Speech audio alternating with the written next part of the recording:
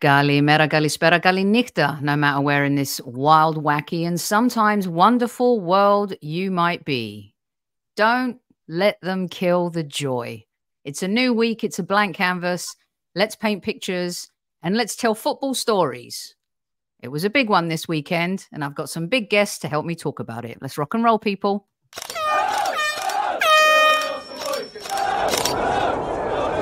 Mind the gap between the train and the platform. Please stand clear of the discussion doors. The next stop is Highbury Squad.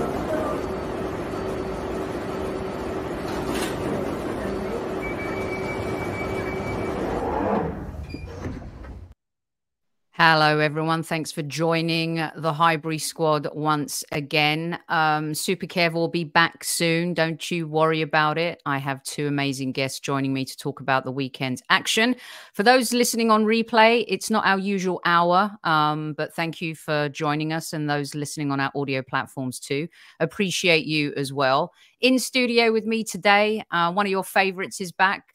Ex-Luton town manager, Mr. Paul Buckle in the house. Welcome, Paul. Got to do the Kev welcome. And of course, looking as happy as ever. Speaking of don't kill the joy, welcome back to Squad Central. Liverpool legend turning up the day after yesterday. Mr. Stevie Nicol deserves a massive round of applause. Hey, there you go. Just want to start by saying at ease, squaddies at ease. I lose my manners when Super Kev isn't here. Welcome to all of you in live chat. All the usual suspects are here. Let's get stuck in, shall we? Can we start with the joy thing, Stevie? I know the boys on ESPN FC give you a real hard time, you and Craig, about joy. But you played the game, Paul played the game, you both managed, which is why tonight's show is called the Player Manager Edition. A little note to Jamie from myself and some other Arsenal fans. Can we please talk about the joy of winning and this nonsense, Stevie, about over-celebrating? What is that?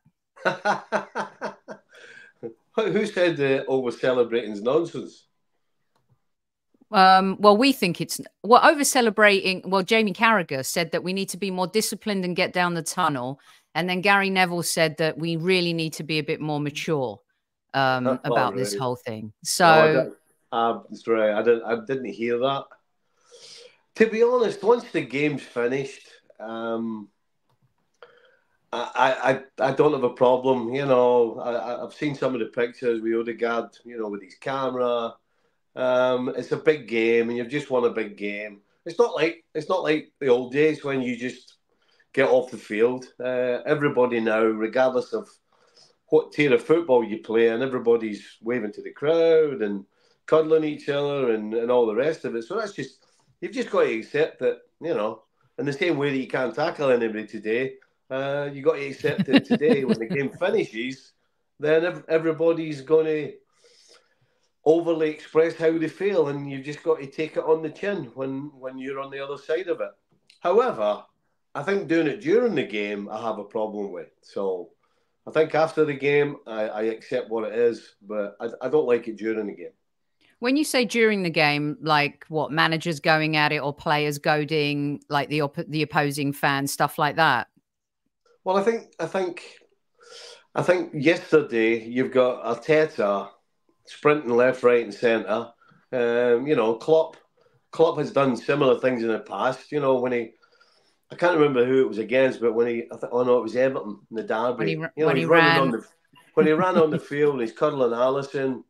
You know, that's not acceptable. And Paul and I, having been on the bench, standing in the dugout, you know, when you're standing in the dugout, you've got to remember and you've got to respect the guy on the other side.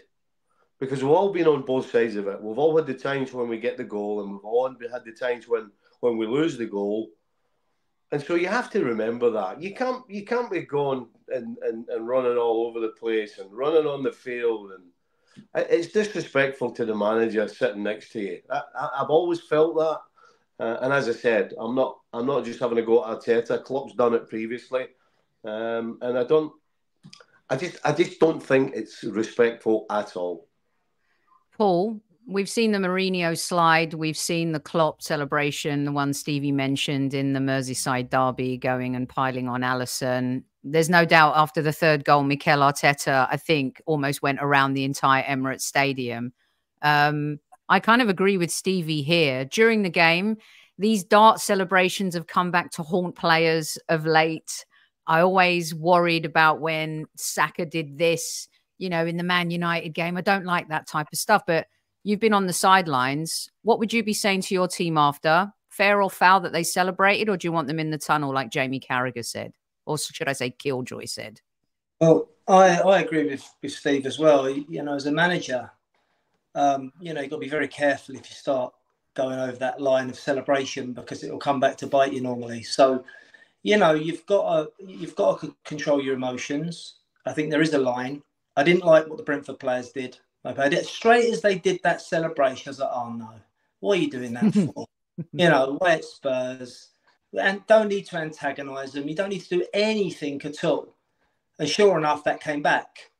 You know, Maddison made sure, didn't he? You know, that they knew that. And you saw Maddison, what he did when he come back, because there's that line of respect. And I just think some things you don't need to do. I think after the game was fine. I didn't see a problem with that. And I thought Ian Wright explained it very well. And you can look at both sides of it. You can say, well, is it over celebration, or, you know, should they just get themselves into the dressing room? I didn't see anything wrong with that, you know. And Ian Wright said about that photographer's been at Arsenal for years and years and years, and Odegaard took that moment. But I think when you're in your technical area, and I've had it done to me, I swear to you, in you know, not at this level obviously, but professional level and 400 games, I've never ever thought about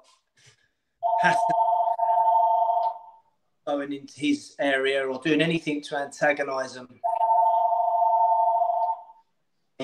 from any of that. But I had it in a final once, in a playoff final. Assistant coach come and jumped right across me. Literally, he jumped area on the goal. But I managed to, I was raging after, absolutely fuming after. But yeah, you've got to take control, and you've got to always have respect. Carragher on the phone there. He's heard already, giving us a buzz to let us know he doesn't really appreciate anything that we've been saying so far. Okay, celebration police done. Let's talk about the game. Stevie, I feel like this is going to be one of those moments for a few people where they talk more about what Liverpool didn't do versus what Arsenal did do. Liverpool have been the darlings in the media of late, and of course the loving for Klopp with his announcement that he's leaving the club. Do you think, take me into the mind of the manager a little bit here, do you think it's best to make those kind of announcements at the end of the season, as long as the club knows so they can plan forward for it, your players know? Do you think that was, in hindsight, a good idea? I'm not saying just because they've lost this game, it's not a good idea. But as a manager, and even as a player, would you have liked to have heard that news at this juncture of the season? Let's start there. Well, I think in an ideal world, yes. You wait to the end of the season. But my understanding is that, you know, he told them in November of how he felt and what his plans were going to be. And the reason that he came out was because they found out it was going to, somehow it gotten out. And of course, the way it ended up coming out is way better than just waking up in the morning and all of a sudden it's all over the papers. So my understanding is it wasn't Klopp's idea, it wasn't the club's idea to let this be known so early. It actually was because of a leak, and they found out that it was going to be in the newspapers, and so they just decided to announce it. So that's my understanding of how that actually came out now. But I would say it's not ideal that it comes out. So yeah, that's what happened. Paul, would you have done it this way, or would you have just let it roll? You in agreement with Stevie on this one, real quick? Well, I think the leak's a problem to start with, because I would imagine it was high level, Steve, right? He'd have been talking to the execs. Right. I think that's a problem. That can be a problem, you know, because it's forced your hand. I think Klopp's handled it brilliantly, really well. I think the Liverpool players look like they're in a really good place. I don't think yesterday has anything to do with that, but it's not ideal. And you would prefer to leave it to the end of the season. Absolutely. Especially the season they're having, because the first thing that's going to happen if Liverpool derail in any way, people will look at that, but Yeah. I had sort of a similar one with Luton when Rebecca had been approached to come to the United States in 2013. It was in the middle of the season, and I went straight to Gary Sweet and told him, and the club wanted me to stay on to the end of the season, but my circumstances were like, you're emigrating, you're going to America. I had a lot of things to sort out, my children and different stuff, so I had to put family first there and leave, which wasn't ideal. That wasn't ideal, but it was one of those things. But this certainly isn't ideal, but I do think they've got a top manager that can navigate around it. Yeah. So let's talk about the football, Stevie. We've talked a lot on this show, and you and I, your first conversation about the Arsenal Liverpool was about 10 years ago, and we've both been in the wilderness a little bit, but Liverpool, of course, have pulled off some incredible wins. The Champions League, of course, in Turkey, some domestic trophies. We've been really successful in the FA Cup, less so in the Premier League, and really for a number of years just were happy, content finishing in the top four. A lot of our listeners and fans hate us being compared to the journey of Liverpool under Klopp, but I liken it, and I actually like the comparison. We've gone from process to progress, I think, over last year to now where I believe we should be success. How much does the win yesterday, and in the manner in which we won, change Arsenal's narrative for you? I don't think it changes the narrative. It just tells you what most sensible football people knew, that Arsenal are a contender. The Christmas they had, the period they just had, made everybody question, and rightly so. When you have the type of run that they've had, then you deserve to be questioned, and you're going to be questioned. But what they did in beating Liverpool was answer the question. Are they good enough to go on and win the Premier League? And if they're going to win the Premier League by beating teams like Liverpool, then you can't say anything other than absolutely what you're talking about is progress. So, they just confirmed that they are title contenders. But as I said, most normal, sensible football people understood that they were still in contention. And of course, they're sitting 2 points behind Liverpool. Obviously, City 2 games in hand.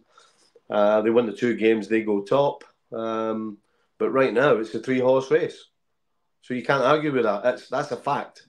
So the fact is, you've gone from the Wenger years through that period you were talking about, and Man United are going through it right now.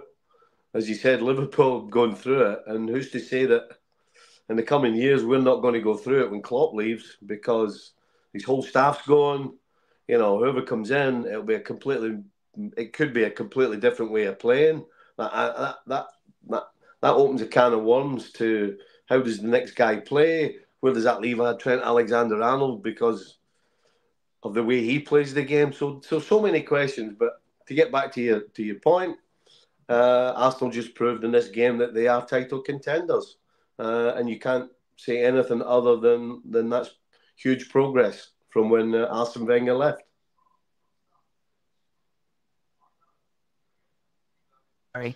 Paul, there's the argument that in order for Arsenal's respect to totally come back, this Arsenal 2.0, this new culture, DNA profile under Mikel Arteta and Edu, that, almost qualifying for the Champions League, getting pipped to the post by Tottenham, that was still a good season, but it didn't end fruitfully for us. Last season, the improbable run to the title didn't end well for us. And here we are at this point where that progress is continuing. Would you say that our respect won't come full circle until we win the Premier League?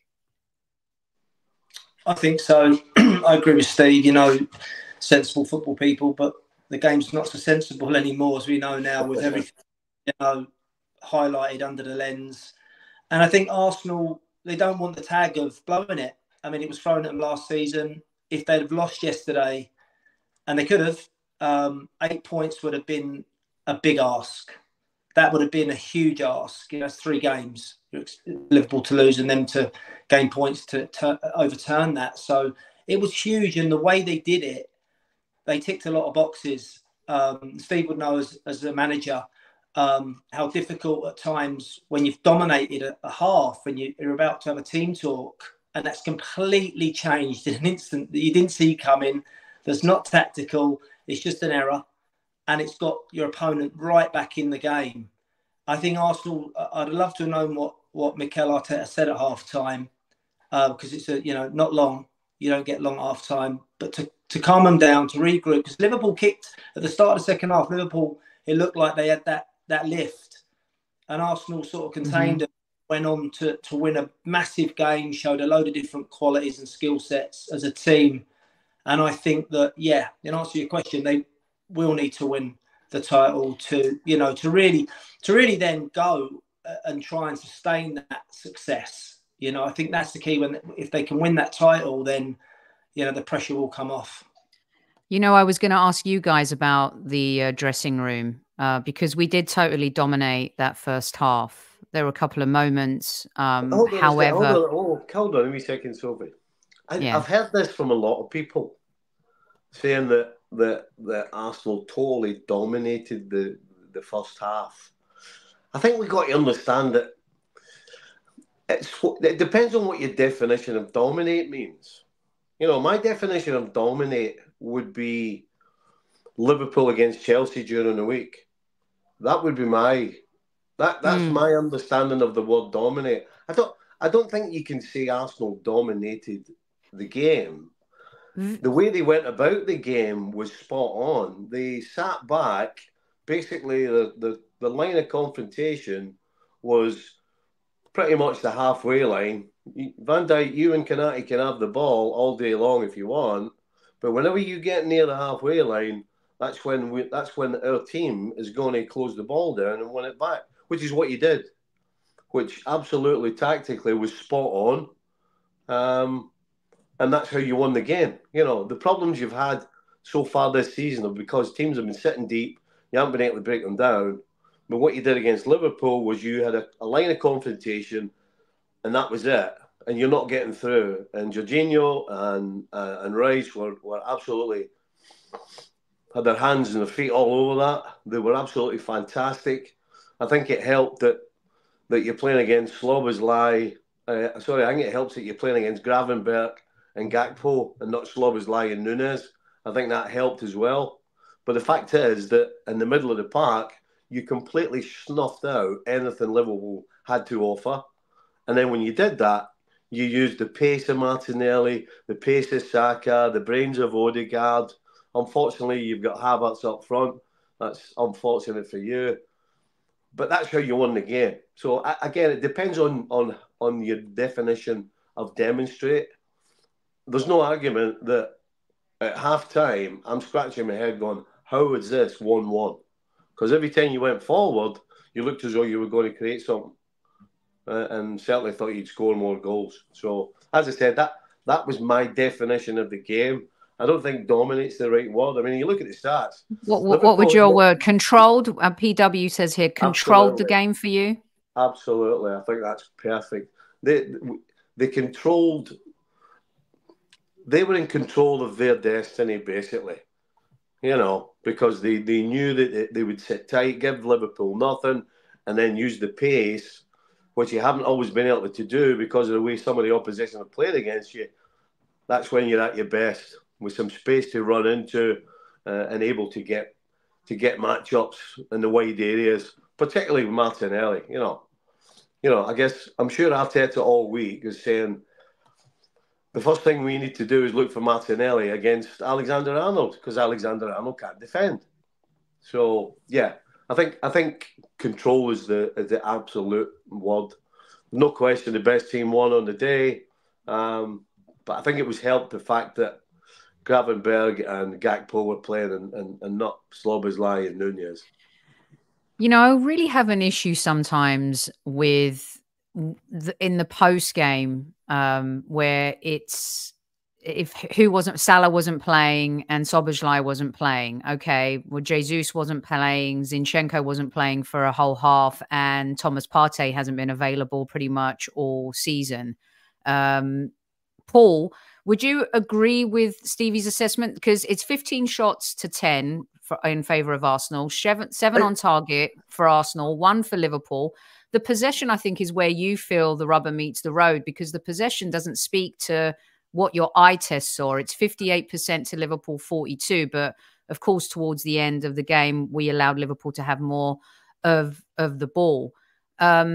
Do you see it the same way? Is it because our midfield dominated so greatly that it feels like maybe there wasn't as much action around parts of that in the first half, or enough good finishing, say, for him to suggest that we didn't dominate? Yeah, I think Steve, he's summed it up really well. I think control is the word as well. And I think Liverpool would have been disappointed with that, because I was expecting more from Liverpool. You know, I really was. And they struggled. I think Arsenal got it right.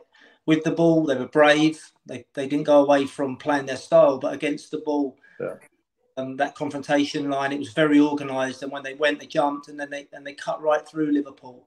I think the outsides were a massive part of the game for Arsenal. As Steve said, you know, Trent Alexander, he can't really go 1-for-1.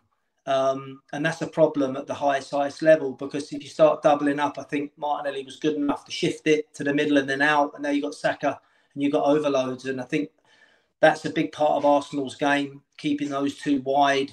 But they're both intelligent enough to know when they're doubled up to come back and go the other way. So yeah, I think that's potentially a problem for Liverpool against the top teams. Steve would know that, you know, the 1v1 duels, you've almost got to go there and do that. If your centre backs are having to come out, or your midfield shifting across to protect you because you're not going tight, that does leave space. And with Rice being that anchor, Rice shifts the ball, you know, 1 and 2 touch, can really cause you problems. But they did control the game. Arsenal, they absolutely controlled it. There was a lot of intent. I thought Liverpool looked dangerous in spells, but you just was waiting for Liverpool to get going, because they've scored a lot of goals of late, but you didn't really see that. So I suppose that's, if you keep Liverpool quiet right now, I suppose people could see it as domination, but I see more control. Let's talk a little bit about players who helped with that control. And I wanted to tap into your player manager minds here, because something I don't get in modern football, and I know we live in an instant gratification world, Stevie, you alluded to that just a little bit ago, is how one player could be in a Ballon d'Or race, or could have scored a gazillion goals and won a Champions League, and play 6 months in Saudi Arabia, for example, and be crap overnight, in someone like Benzema. And someone like Jorginho, who well, Benzema won the Ballon d'Or, but then someone like Jorginho, who wins the Euros, dominates England, is up for a Ballon d'Or, and has the type of skill set that he does. And I said on our show last week, I don't think Jorginho has been given a fair shake at the Arsenal, and that comes with the Chelsea stigma. Can you, Stevie, talk me through a little bit, a player like Jorginho, who works in the shadows mostly, but can control a game? And if Arteta may have missed a beat with this missing link in midfield, with the Partey injury, with, you know, maybe things not have gone to plan yet, we're still up there this season. It's the style of football that we're playing, more possession-based.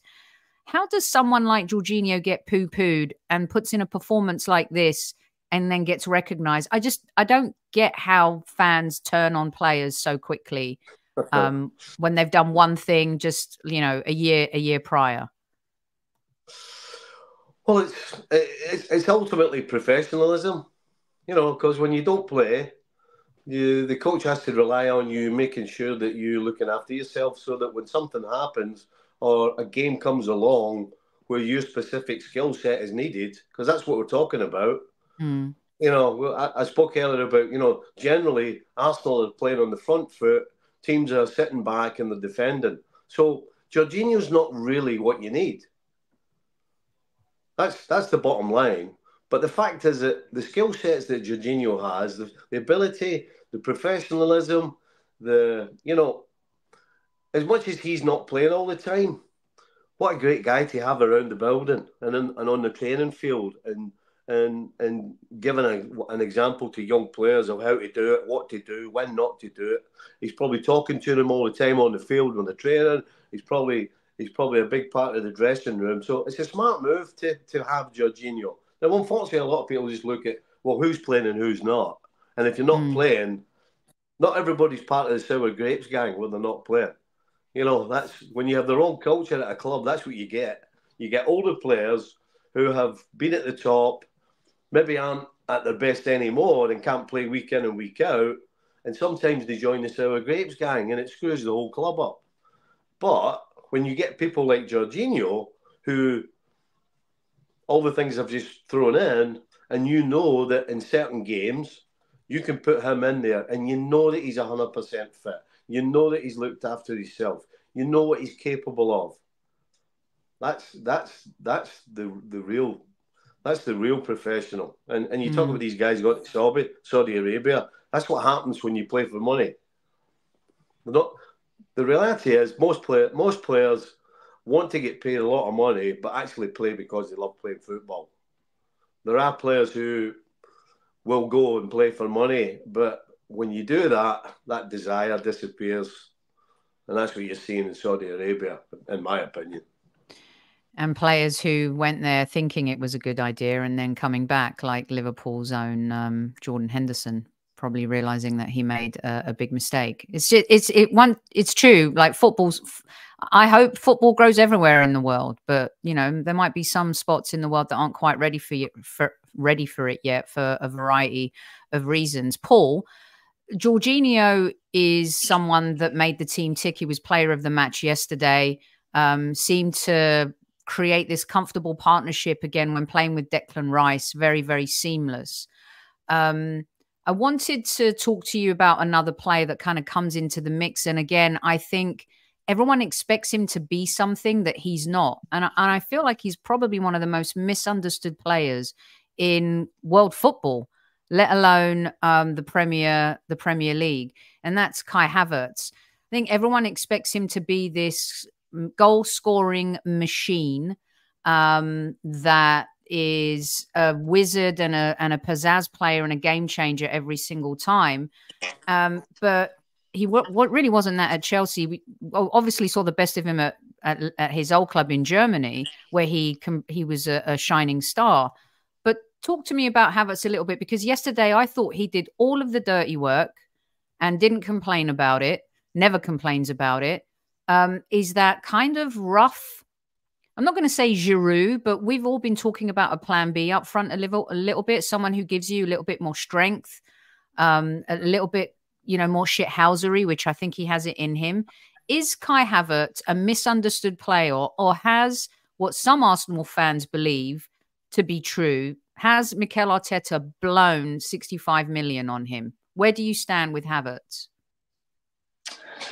Well, Mikel Arteta would have obviously done his homework and seen stuff in the player that he needs in his team. Getting the balance right in a team is really important, you know, and sometimes from the outside, people can't understand why you play a player. I'm sure Steve again would have had this, you know, it complements others, it frees others up. I mean, I'm not so sure that he does that much dirty work, if I'm honest. I mean, I think that's a gimme sometimes anyway, as a player, you know, but certainly as a striker, you've got to be scoring goals and making goals. I think at that level, for that price tag, and I think that's where he's falling short. Yeah, I think that the pressure's on when you're on the, you know, you sign for that much money to a top club, Arsenal. There's a big expectation that comes with that now, you know, with the fans, the media, everything. And sometimes the body language can play a part. You know, some players I've worked with, you know, they really care, but sometimes their body language doesn't suggest that or give that out. And I think he can be a little bit guilty of that, you know, like he doesn't sometimes look up for it. I'm not saying that he's not, but sometimes he looks that way. And that can be frustrating for fans to see. But certainly going back to what Steve said was fascinating to listen to. It reminded me of, you know, when you're trying to man manage, and, you know, you go on any of the courses, they'll tell you about man management and managing up and managing the players is very difficult when you've got a big squad and players want to play. But having a Jorginho that does it right, that comes in, McTominay's showing that for me at the moment, to be honest. I know he's younger, but he's showing me that, McTominay. You know, you never know what he's thinking. He just comes on and does the business, scores goals, he's been making goals, and he sort of takes it out, whatever frustration he's got, I feel he takes it out on the field, on the opponent. And, you know, you can never target him for being unprofessional. And, you know, managers look at that. You know, that's the first thing. It's so easy when you know, for players to sulk. And I agree with Steve, you can get a little group that, you know, becomes sour and bitter, and it really can go against you as a manager. So it doesn't matter what level it is, those players like Jorginho are worth their weight in gold. Stevie, is Havertz madly underrated, like Shady says here?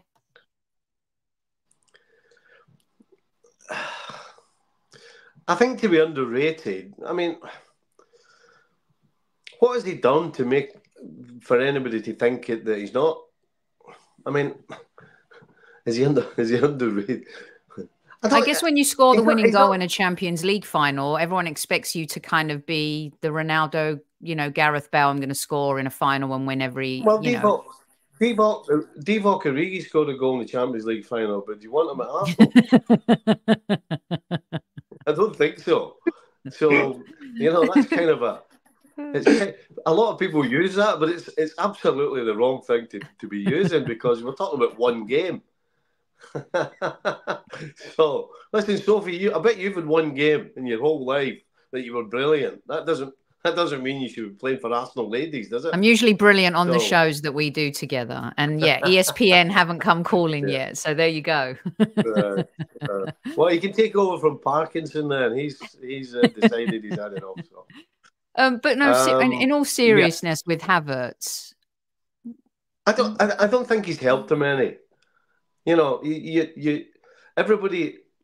He was bought from Chelsea as a striker to score goals. He didn't score goals, and when you don't score goals, you better be assisting, as Paul just said, and he wasn't doing that. So then Arteta didn't bring him to play him centre forward. Arteta brought him to play from the middle and get him in the box, is what he did. And to pay 65 million on a gamble and on something that you saw but nobody else thinks he can do, and then when it actually you put him on the field and say, right, who's going to be right and who's going to be wrong here? Because the proof's always in the pudding. I like that one. And the truth is that he hasn't been able to do it from the middle of the park, getting forward and putting the ball in the net. And so again, it comes to a situation where Jesus is injured against Liverpool, and then it works out because Havertz is a guy who likes to drop in, and so that means that you get even more bodies in and around the Liverpool midfield, and then once you get it, everything opens up and you get after them. So I don't think he's underrated. I think he's rated exactly where he is. He is not a top class striker. He's a good football player. He's got a good football brain, but he's, you know, if he was for sale tomorrow, none of the top sides are buying him, are looking to buy him. I would agree with that. Unfortunately, I would say that yes, I would agree with that. Unless, of course, he scores the winning goal in the Champions League final at the end of the season for the Arsenal, Paul. Then you're talking about other teams coming in for him. I want to get back to the manager a little bit and the progress to success. He's made some pretty big decisions this season that a few of us have thrown our toys out the pram about, and me included. And oftentimes in that managerial role, when you have a vision, Paul, and you can see exactly what it is you want to do, but nobody else really can, that feels like a pretty lonely place, especially when you're not winning, but you know the results are going to come.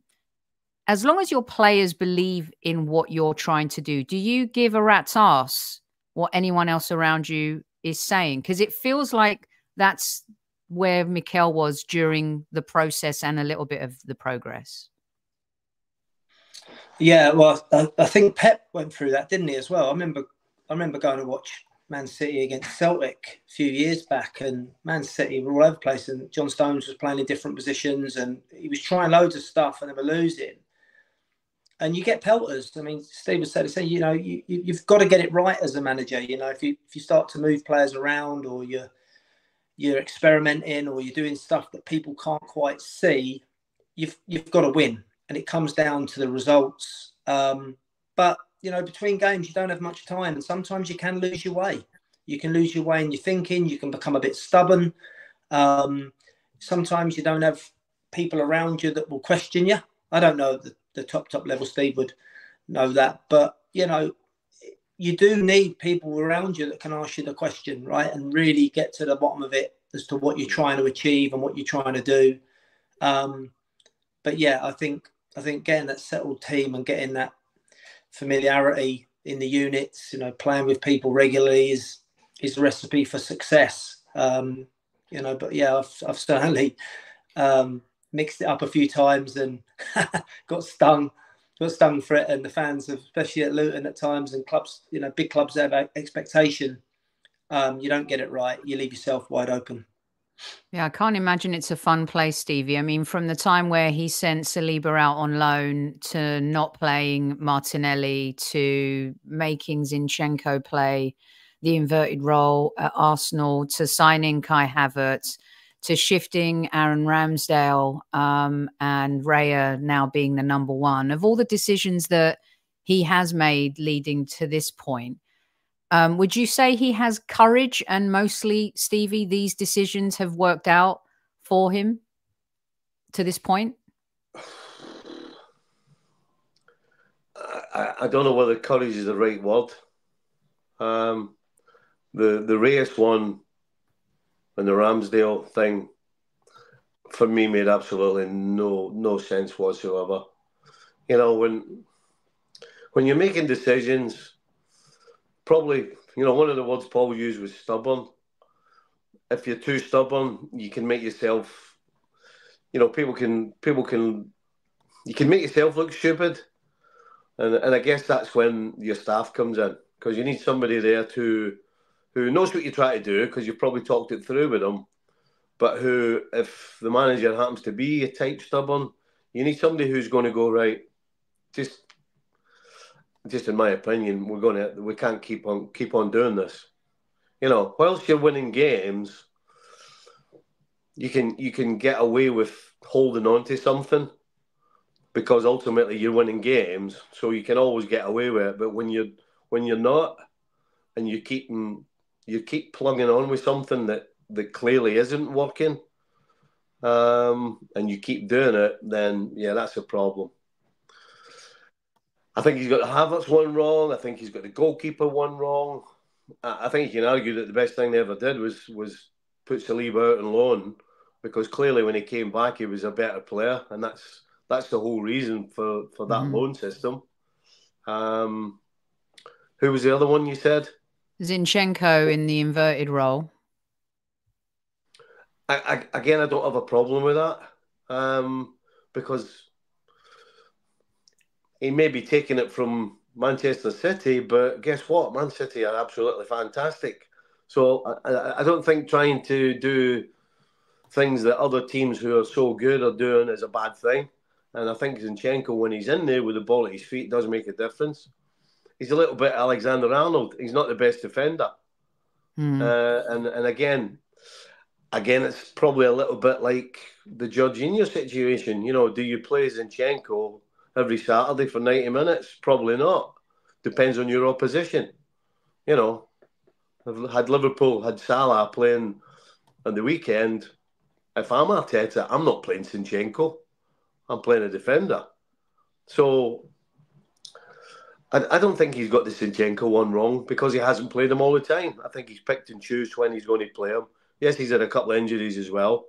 But I think the mistakes when you're making mistakes, it's always good to make little mistakes. But when they're howlers, like I think the Havertz one is, 65 million, that's a big decision that's gone wrong. And I absolutely still believe that the Ramsdale Raya thing was absolutely wrong. I don't think Raya has been any better than Ramsdale whatsoever in goal. Can he ping a ball 30 yards wide to the right or left better? Maybe he can. But I tell you what, the guy's made, particularly early on, made a lot of mistakes. And I guess that stubbornness that Arteta has is why he never made any changes. And how Ramsdale's still at the club is beyond me. I find it interesting. I watch Ramsdale on the sideline, and he always seems to be behind his team.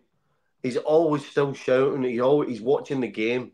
I mean, the majority of players I played, if they were sat on the bench, would be counting the pigeons and the roof, never mind watching the game. But when you see Ramsdale, he's into it. He wants his team to win. He wants his players to win. He wants Raya to make saves. I mean, what a guy he must be in the dressing room. But at the same time, come the end of this season, he's going to have to go, right, I might be a good guy, but where's my career? Shouldn't be sat on his backside on the bench. If I'm him, I'm out the door. Now you're going to have to try and bring a goalkeeper in as a number 2 when you've got a goalkeeper in Raya who I believe isn't, again, if he's up for sale, none of the big clubs are coming in for him either, I don't believe. And certainly weren't. They weren't before Arsenal signed him when he was at Brentford. So, yeah. I think I don't know. I think Man United will take both of our goalkeepers right now. Maybe Chelsea will take either one of our goalkeepers right now. Well, it depends how bad your goalie is. And by the way, Man United is not a top team. Get that right. Currently, but they're still a big club. There's a difference. This is the mistake a lot of people made about Arsenal when we were, just churning, just clicking, plodding along in the Premier League, mistaking us for not being a successful Premier League club with still being a big club. And I think people are making the same mistake a little bit with Man United now. They're a big club. They're just not doing big things. Man City, smaller club doing big things. I think that's the difference. Paul, you wanted to jump in and weigh in on the... What a statement that is. I hope your social media account's ready for some action. Clip it. A small club doing big things. Yep. That's what I think. Okay. They're on their road to becoming a big, massive club. Okay. But right now, compared to Man United and Liverpool, nah. No, not a chance. Even Arsenal are a bigger club than them. We just can't win anything. There's the difference between winning and being a big club. Okay, Paul, I'm gonna get the pelters for that, according to the legend that is Stevie Nicol. But in hindsight, now, is the Raya decision the right decision for you? Or his decisions, should it be commended for some of the decisions that he's made? Well, it goes back to when I look at it when Pep got rid of who did he get rid of the keeper there? Was it Green? Joe Hart.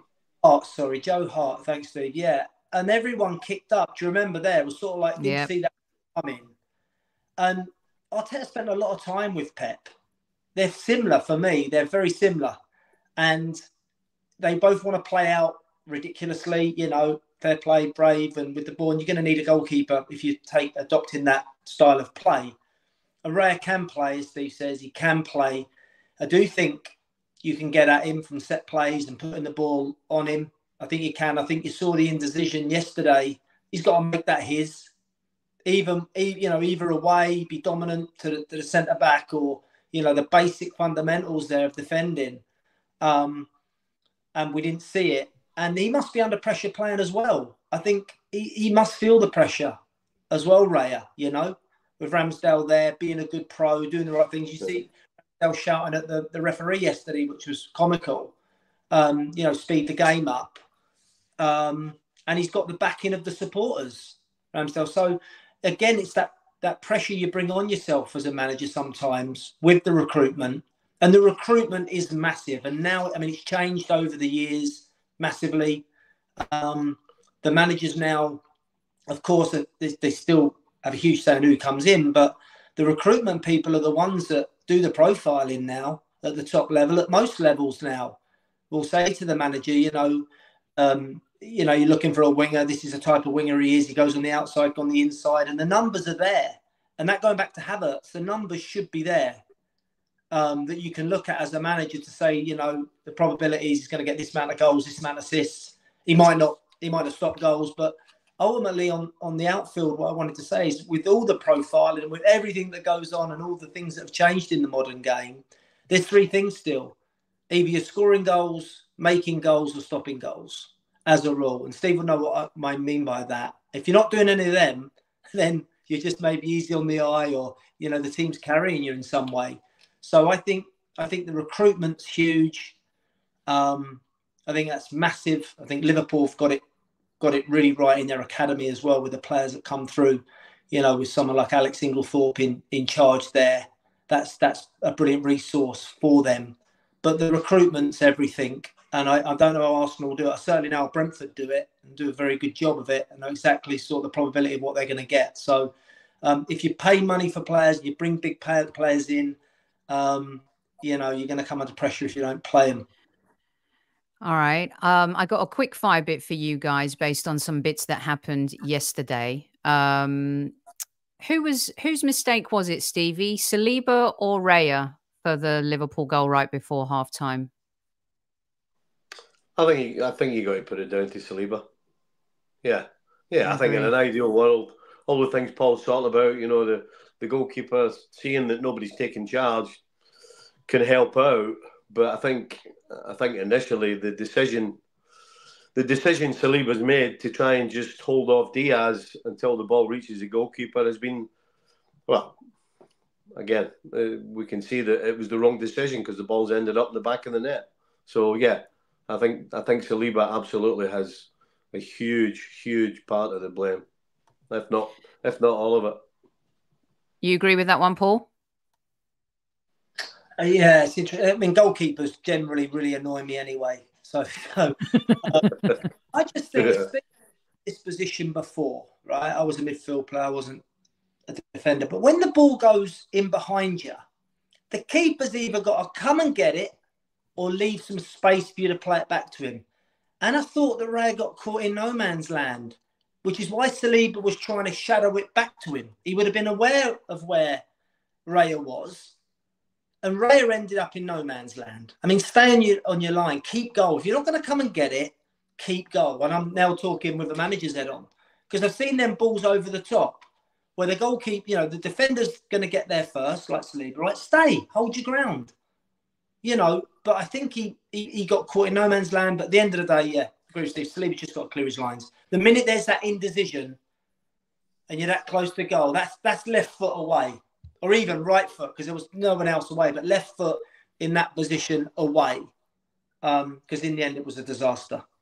Rosette moment. Stevie, would you say the same for Alisson and Van Dijk? Is that as clear cut, their mix up? What happened there with two world-class players?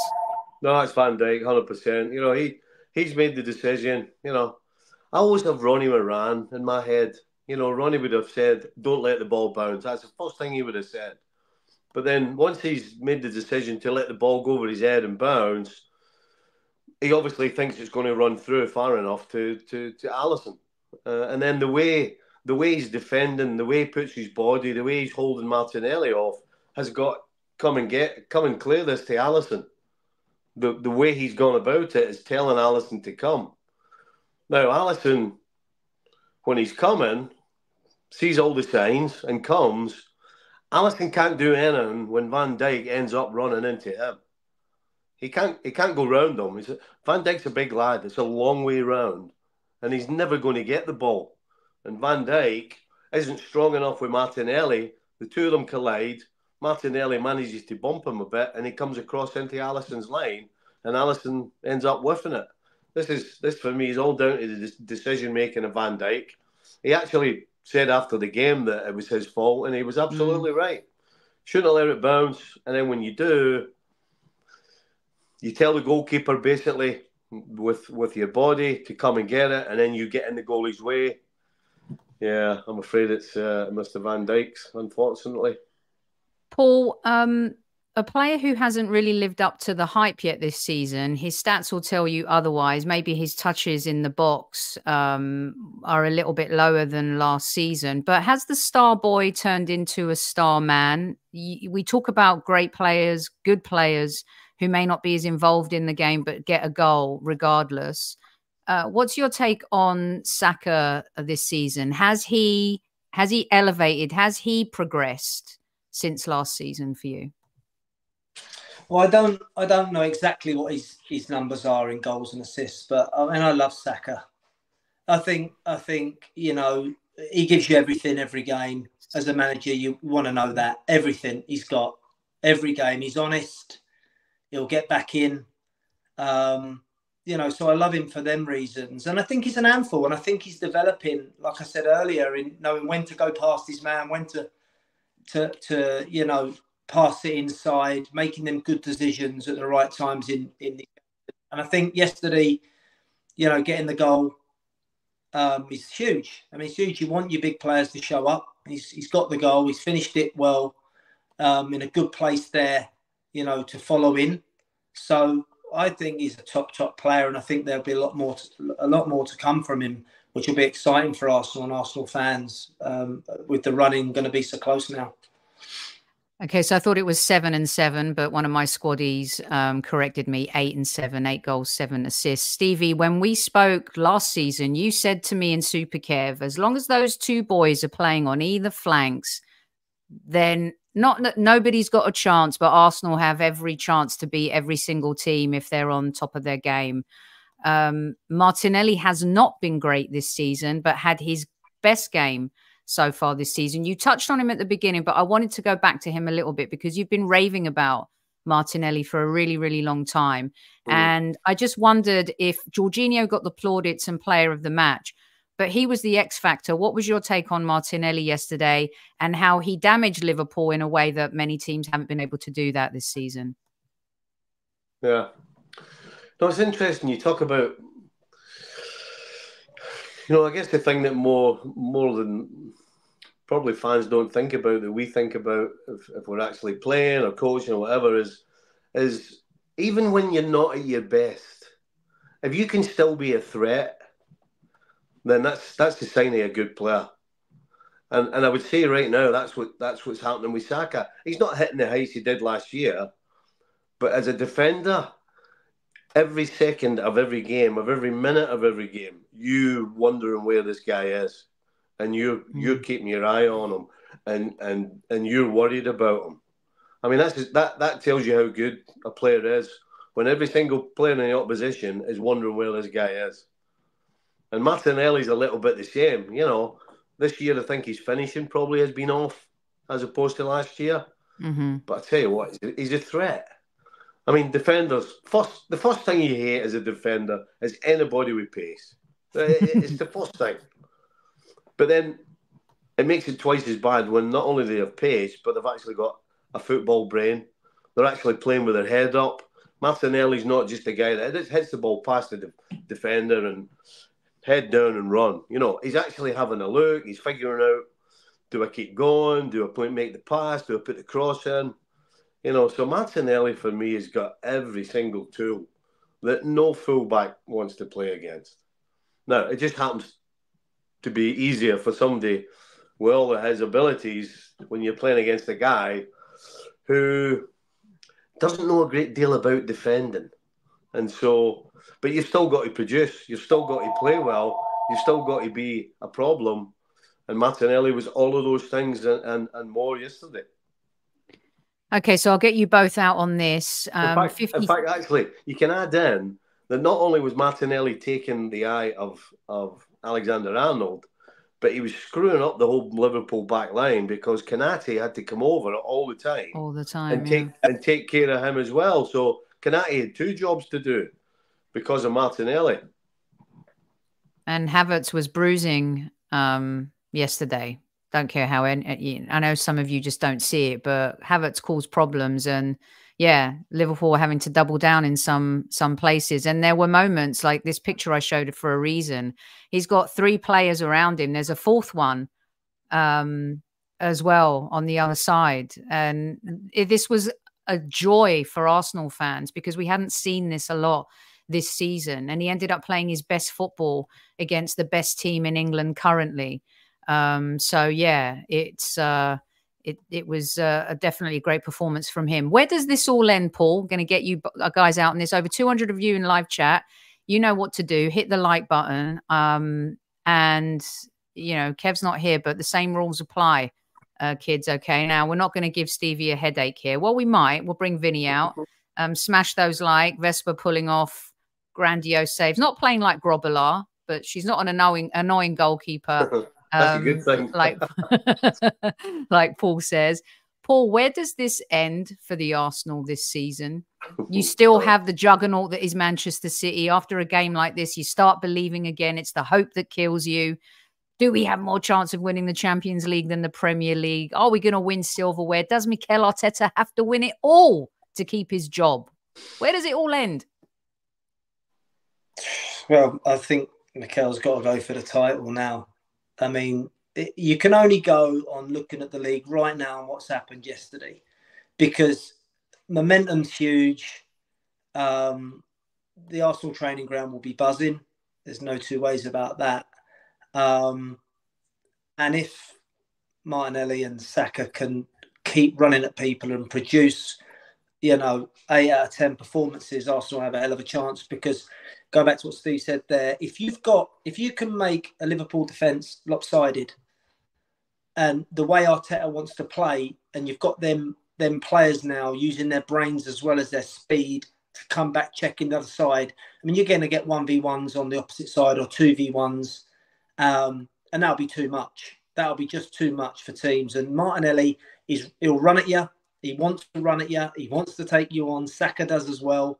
So I think if Arsenal can play like that yesterday, I can see them winning the league. I can see Arsenal winning it. Because I think Liverpool, we spoke about with Jurgen Klopp and stuff. We don't know what's going to happen there. That's a unique situation. Or certainly not heard of it for a number of years, what's going on there. And then, Man City have got to win the games in hand. Stevie, I'm going to put a picture up right now. Found this one especially for you. Except I didn't do it. It's Sky Sports that did this picture over Christmas, before we hit the skids a little bit. You've got Klopp at the window. You've got Pep. By the window, Mikel sitting there. The narrative will change if we win it all. Stevie, Manchester City still a juggernaut. Some player called De Bruyne come back, destroying teams in 20-minute spells. What say you? How does this all end? Honestly, I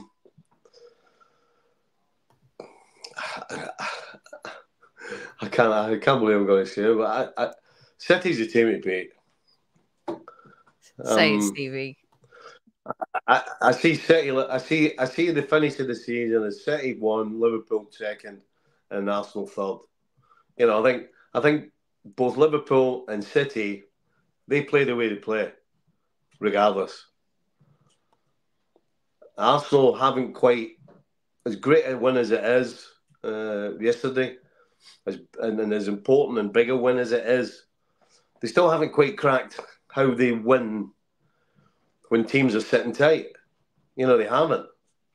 The other two, as I said, they play the way they play, and everybody else has to adjust. I think that's... Well, Liverpool didn't play the way they play yesterday. No, but that's because going forward they were poor.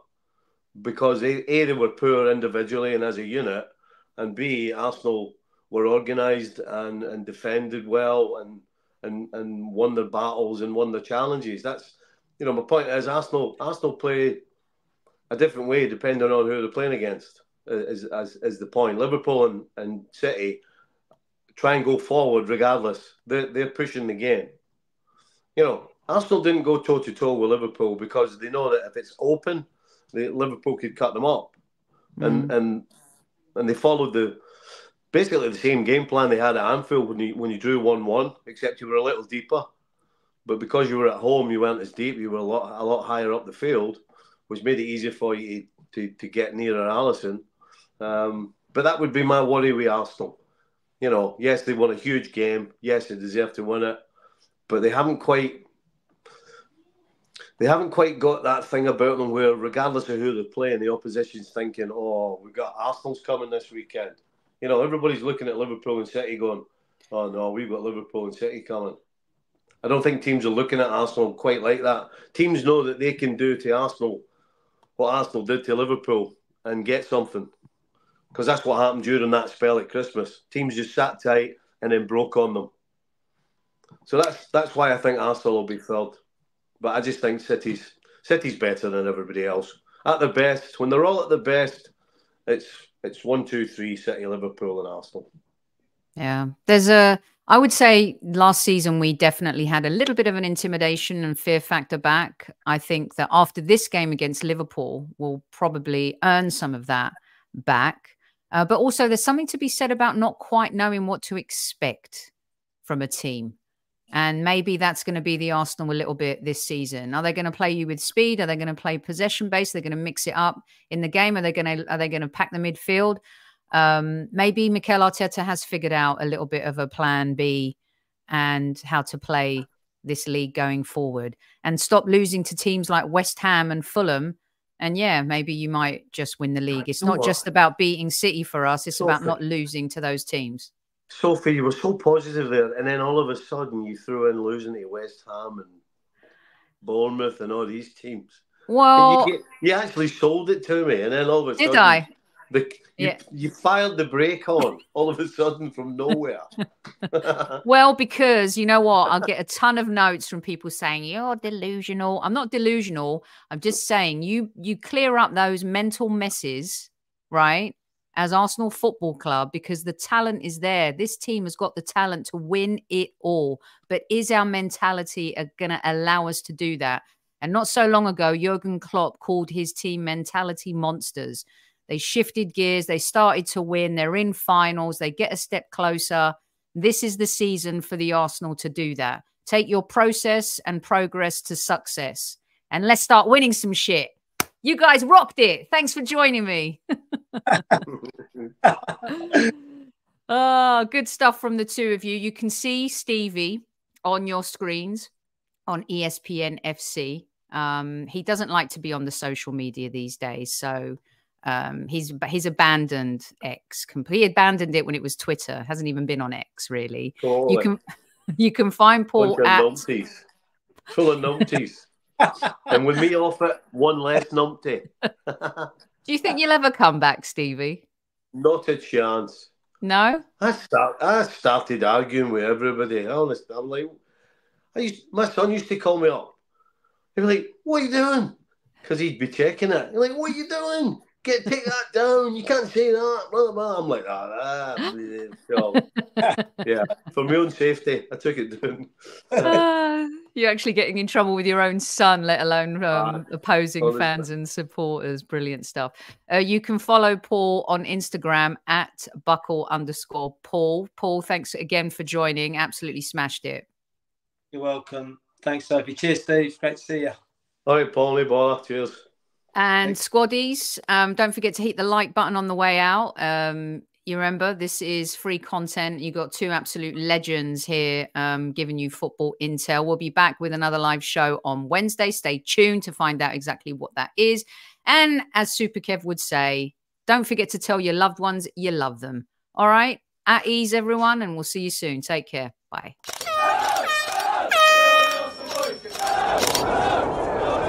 Mind the gap between the train and the platform.